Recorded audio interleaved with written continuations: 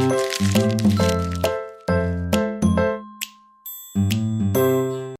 guys, Thunder E here, and welcome to our unboxing, setup, and review of the Amazon Fire Stick. You're wondering all those things together. Well, we got this a couple of days early. I'm saying this actually in the past for this video, and we're putting all that together for you. So the Fire Stick is this USB dongle stick that retails for $39.99. If you're an Amazon Prime customer that ordered it early, you got it for less than, I think, about 19 bucks or so. And you can order it now on Amazon, but you won't be able to get it till January 15th. That's the bummer. Just put that off the bat for you right now. So this is the Fire Stick packaging. It says it supports Crackle, Netflix, Flickster, Plex, yes, Plex, thank you very much, Showtime, Pandora, iHeartRadio, Twitch, Amazon Music, so on and so forth. You got over 200 movies and TV episodes.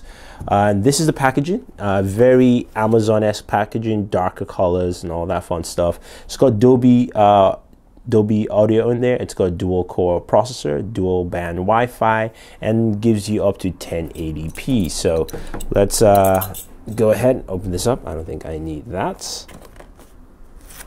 Boom, there we go. And we can slide this out of the packaging.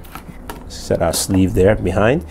And let's open up our box for our Fire Stick. So very simple and plain. First thing I'm going to pull out is the remote control. So you've got voice controls, but that's actually with a separate remote. So this is just a basic standard remote for the Fire Stick here. You can see you've got your menu button, home, back, of course play, pause, rewind, back, and of course you've got a click dial. You can also play games with this too. And then this is of course the battery bay for this. It uses 2 AAA batteries for your controller. Then you have your Fire Stick itself, which is a USB dongle stick. Yeah, it's USB powered.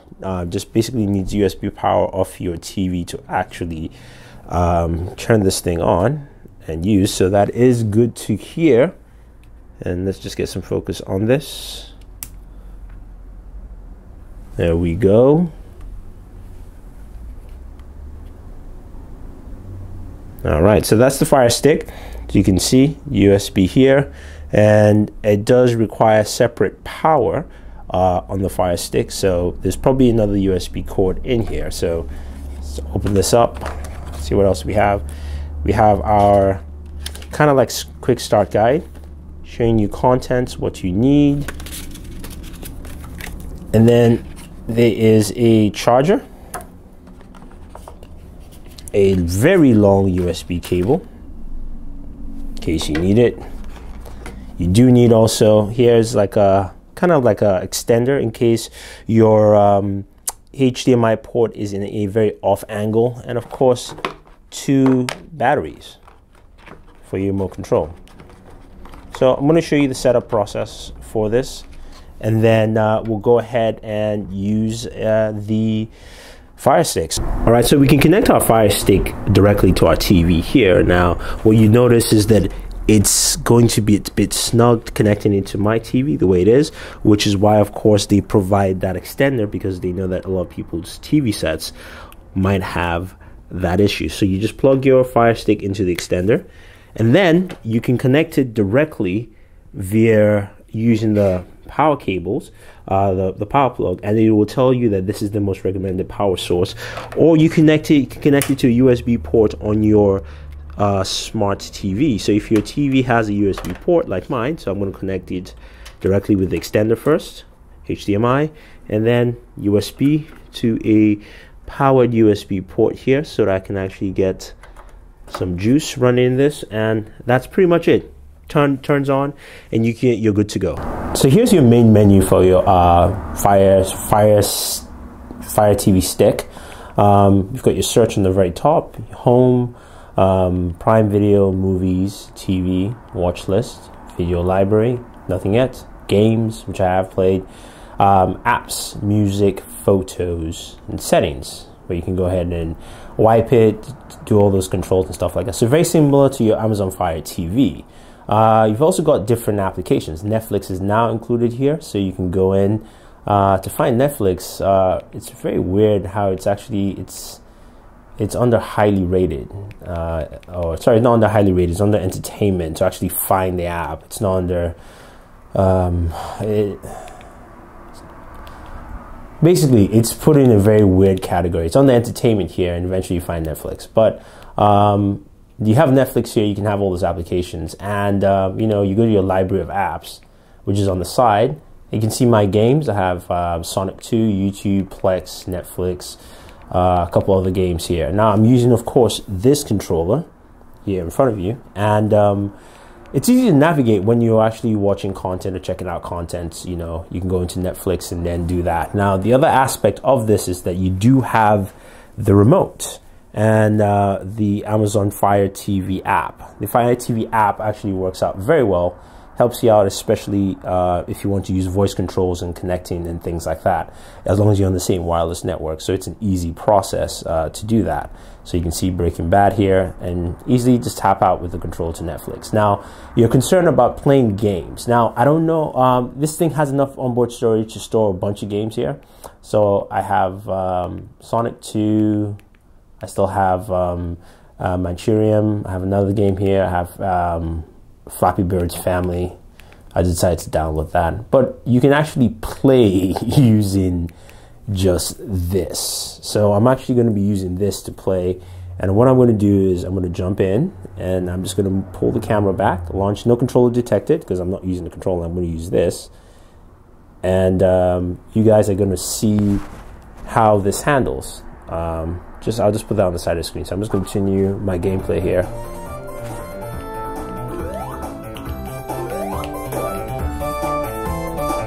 So you get a good idea, and there it is.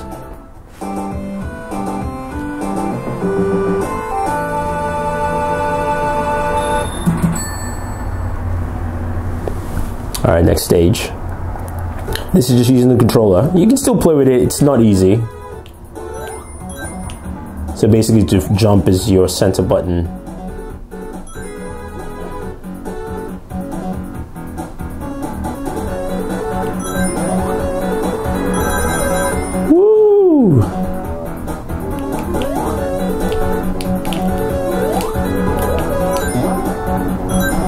I didn't collect that. That was foolish.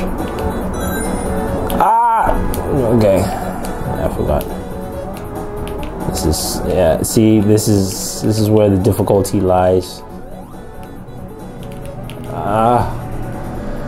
It's frustrating, but you can play games. Definitely you can play games on here with the stick. Of course, it's still difficult, but it's very doable.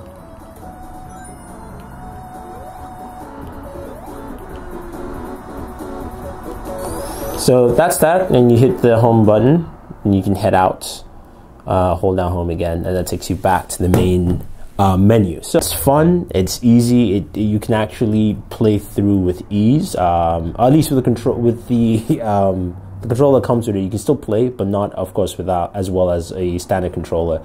But I would like to see more applications. Like I want to see HBO Go, but you still can jump into some HBO shows like Carnival, as well as Boardwalk Empire first season.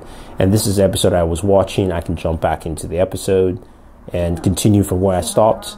I can go ahead and fast forward 10 seconds and jump, or I can do a speed through.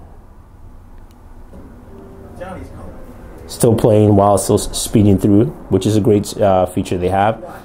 So it's nice. I can do all that within the application. And you can see it's very seamless and it works pretty well. Yeah, so that's pretty much what you have here with the Amazon Fire TV. You can play games, Fire TV stick. You can play games. You can definitely download applications. There are more applications to come.